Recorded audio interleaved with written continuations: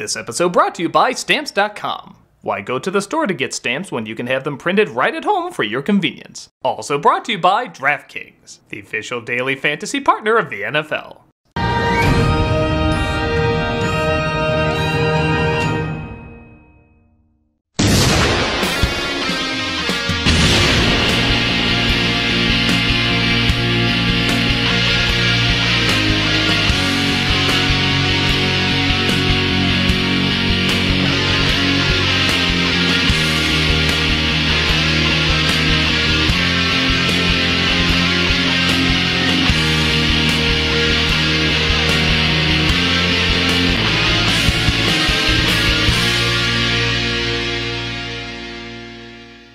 Hello, I'm the Nostalgia Critic guy, remember? So you don't have to. Why, is it December already? I better change. Did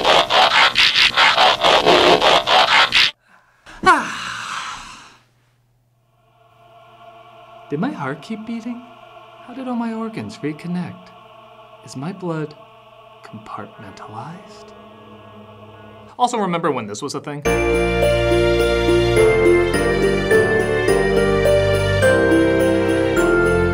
Being one of the earliest Disney direct-to-video sequels, the Aladdin sequels being the only thing before it, Beauty and the Beast: The Enchanted Christmas was still kind of a weird idea. Nowadays, everything has a Christmas spin-off, but the idea of giving this obvious standalone story its own Christmas special, and to make things stranger, giving it a higher animation budget than the Aladdin sequels, was a tad odd. We knew the Aladdin sequels would be a downgrade because it was on video, but while this isn't quite the quality of its Best Picture nominee predecessor, it was kinda close. Again, compared to the previous films. I guess it paid off as it kept going out of print and several remastered versions were released after. And I think we all know the empire of video sequels that soon followed. But is this one of the few direct-to-DVD sequels that captures the spirit of the original? Or is it another in a long line of hour-and-a-half dollar store babysitters? Well, let's take a closer look to find out. Let's start off Christmas on a high note? I guess it would help to enjoy the movie better. This is Beauty and the Beast: The Enchanted Christmas. It opens at the Beast Castle where everybody is human and celebrating the holidays, including Chip.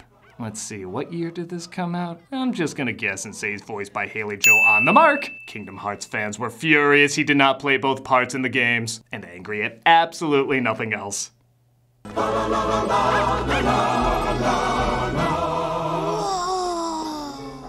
can't wait to be overcharged here!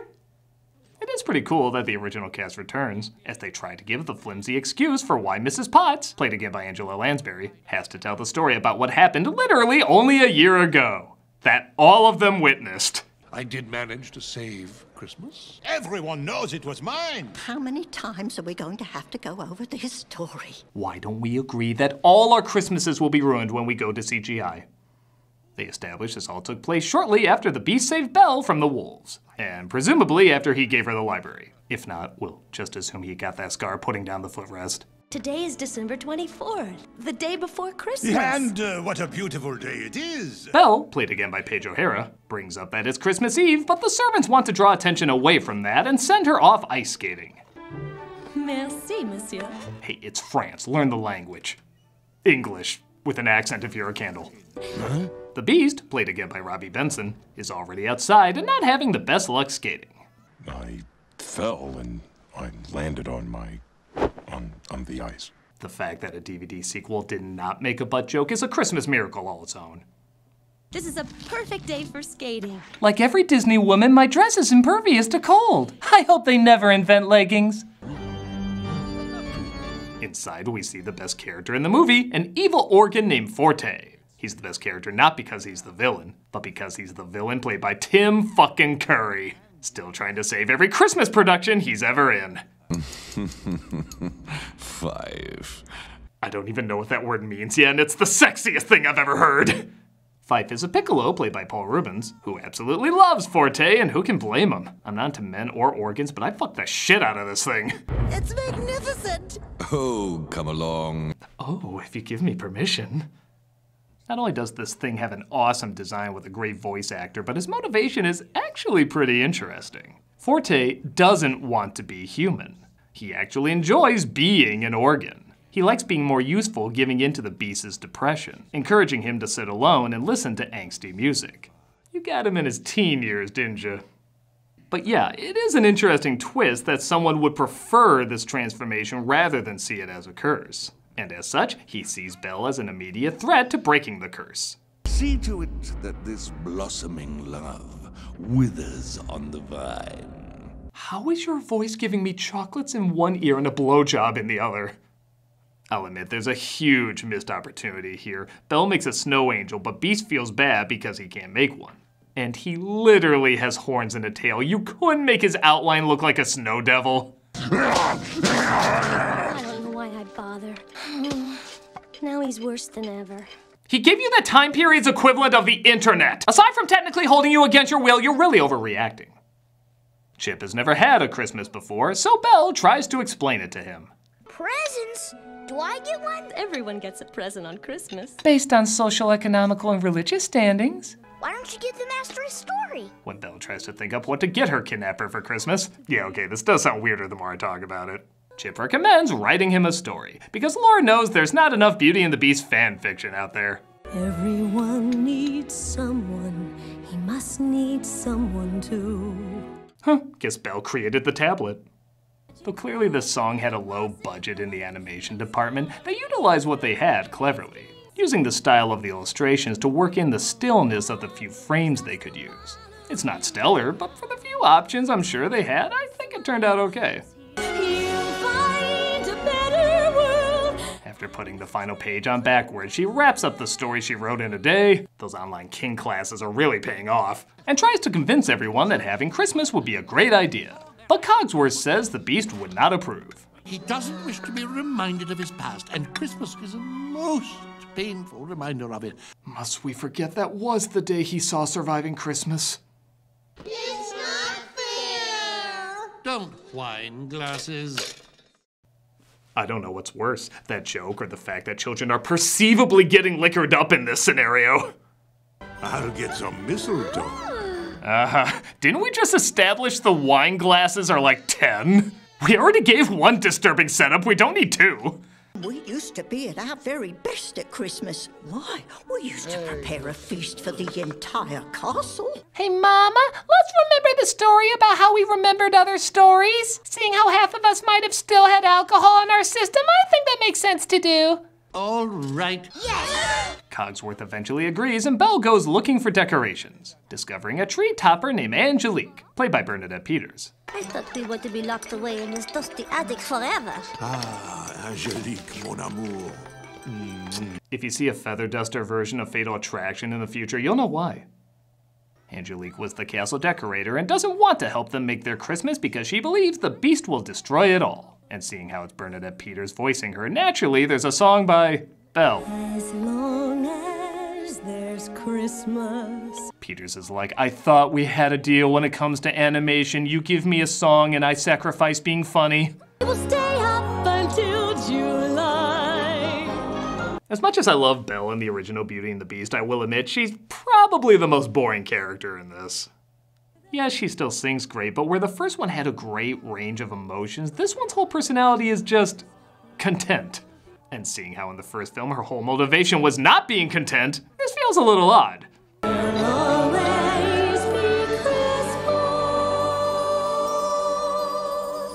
Well, it's no Peanuts waving their arms in front of a tree, but it'll do.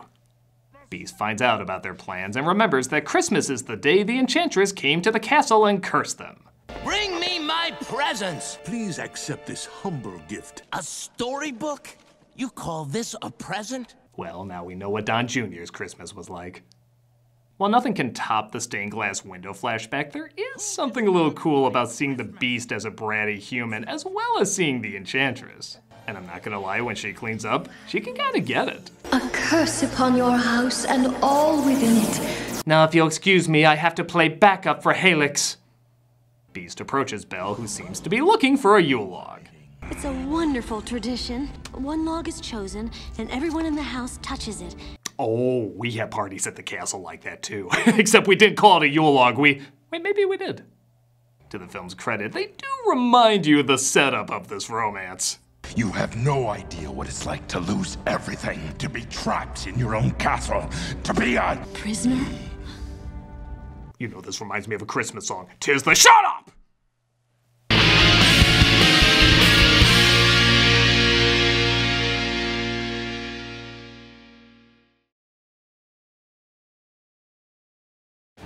Hey, it's the Stamps.com mascot you worked so hard on developing.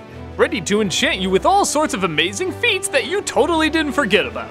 Because the season of giving is finally here, and so is the holiday rush. If you're selling anything online, you don't have to face the holiday hustle alone. Stamps.com takes all the hassle and guesswork out of holiday shipping and saves you money. Easily compare prices and delivery dates across major carriers and get huge discounts, up to 40% off USPS and 76% off UPS rates. Isn't that right, memorable mascot? Whether your sales come from Amazon, Etsy, Shopify, or eBay, Stamps.com streamlines your shipping and keeps you on your customers' nice list. For over 20 years, Stamps.com has helped over 1 million businesses save time and money on shipping. Stamps.com gives you exclusive discounts with USPS, UPS, and DHL. It integrates with all your sales channels across the top marketplaces and automatically imports shipping info for each order. Just print the label, stick it on, and schedule a pickup or drop-off. No need to rush around in holiday traffic.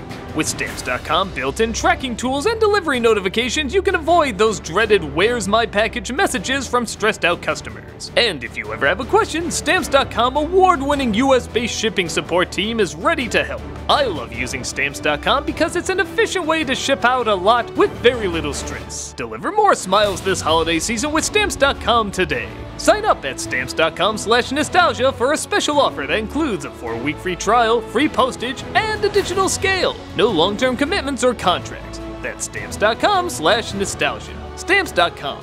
Easy e-commerce shipping for less. A lot less. Why hello, DraftKings mascot. NFL fans, the fantasy football season doesn't just start in September. Every week is a new shot to win big cash prizes at DraftKings, the official daily fantasy partner of the NFL. And this week, new customers can play free for millions with their first deposit. Don't sit on the sidelines, get in the game! Playing daily fantasy football is simple. Just pick your lineup of NFL stars while staying under the salary cap and score enough points to bring home cash. And with a free shot at millions of dollars in total prizes, you'll feel the NFL action like never before. DraftKings is safe, secure, and reliable. Best of all, you can deposit and withdraw your cash whenever you want.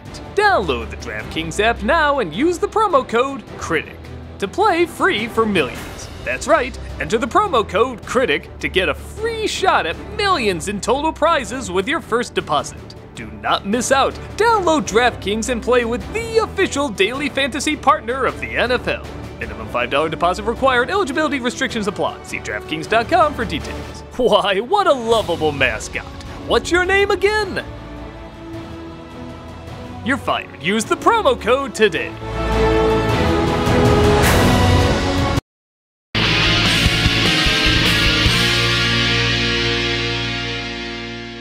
Chip know that the bees forbid Christmas, but she decides to have it anyway. Because that's always the best thing to do, piss off your captor.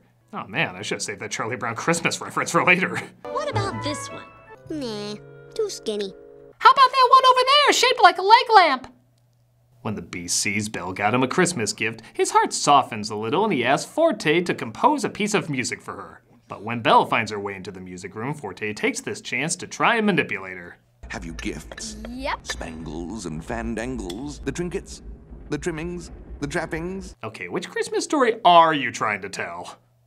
He points out that they don't have a tree and the best one they can find would probably be in the Black Forest. Yeah, you know, because the wolves almost killing her wasn't enough to keep her out. She says it looks dangerous when Tim Curry says exactly what you would think Tim Curry would say. You are in more danger in this very room, I assure you. Side note, that face needs to become a meme.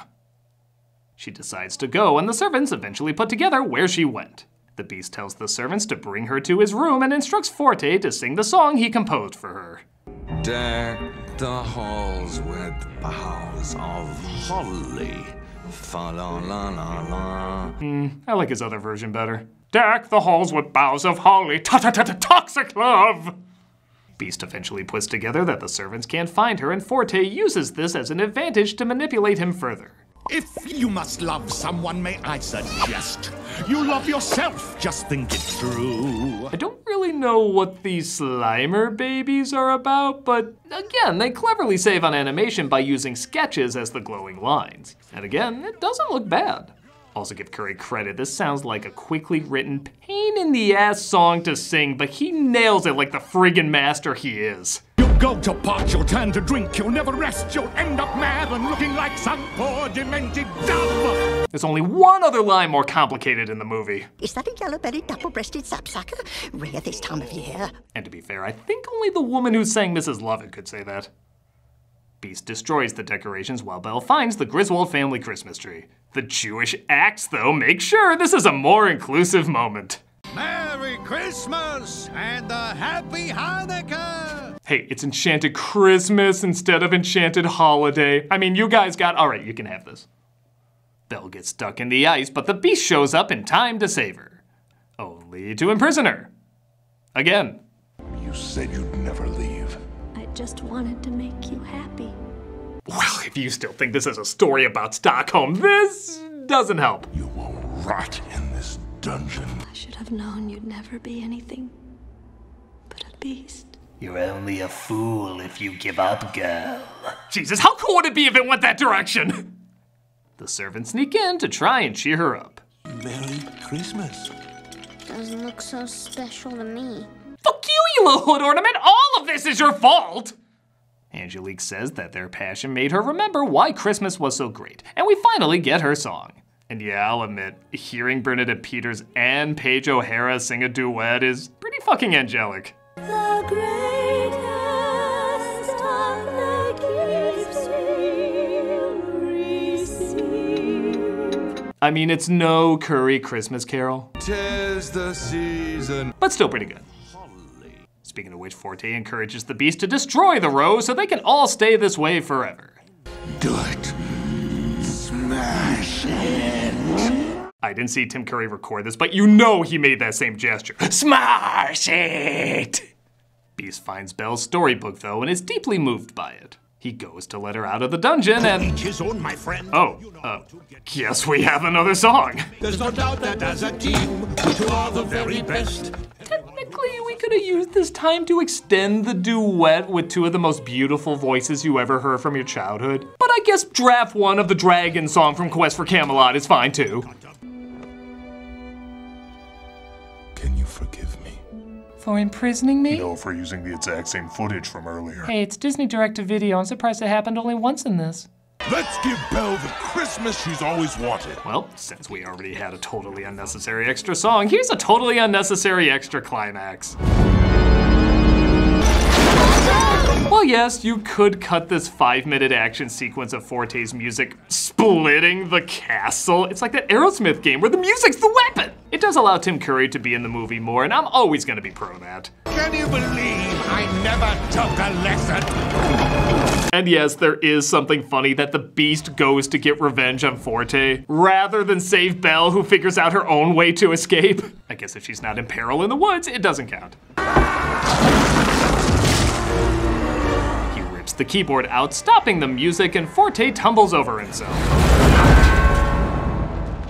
Didn't even get a Pennywise joke. They clean up the place pretty nice considering it was literally splitting in two. They put on their finest clothes, which is a little weird, thinking the Beauty and the Beast song isn't the first time they wore those. And they have their Enchanted Christmas. I suppose, if anyone saved Christmas, it was Belle. And if anyone came close to ruining Christmas, it's you, Chip. You're grounded, just for me remembering that. Everybody in their human form celebrates the holiday. Belle is given a new dress, which I'm just gonna assume is the whole reason this film was made. Oh yeah, ka-ching. And Fife is now the official maestro. Would you do us the honor, old friend? I'd be delighted. Oh, come on, at least do one from the Christmas special.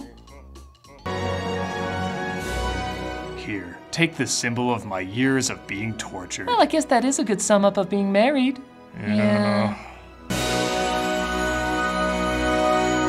And that was the best Disney Beauty and the Beast spinoff. Not that that's saying much.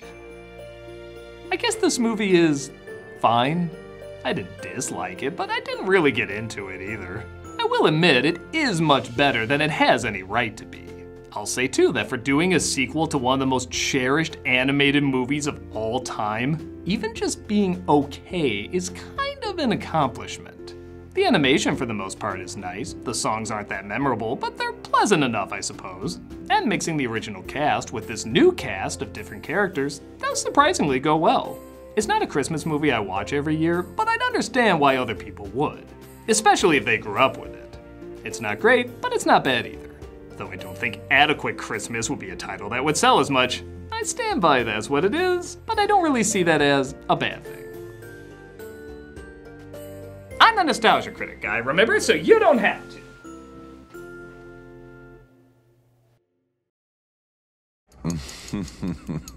5. Hey, Doug Walker here doing the charity shout out, and the charity this week was a recommendation, so thank you so much for that. It is E-Whiskers, and it's kind of what it sounds like here. This is a small, all-volunteer run, no-kill animal shelter in Albany, New York. Their mission is to provide abandoned, abused, and stray animals with a place of comfort, safety, and health, and ultimately find them loving, responsible, permanent homes. They specialize in helping animals that have no advocate, those that have been abandoned on the streets or have been abused. Secondly, they seek to reduce the population of unwanted companion animals by arranging for their spay or neutering prior to their adoption. And finally, they seek to provide information to the public on how to better provide for and enjoy their companion animals. Like, you know, obviously cats is called E-Whiskers. So go ahead and check them out. This seems like a really, really good organization. You look at the site and the animals are so cute. I mean, like on the front page, just this kitten with these huge, gigantic eyes. You just, your heart will melt. So see if you can donate to it. If not, please spread the word and always show that there's so many good people doing so many good things in the world. And check this organization out if you can. And I will just see you next time. Take care.